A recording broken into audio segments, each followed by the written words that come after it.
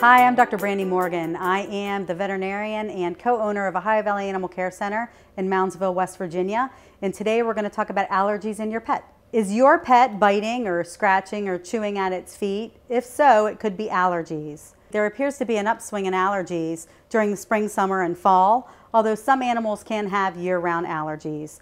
A big difference between environmental allergies in humans and those in dogs involves the signs through which these allergies manifest.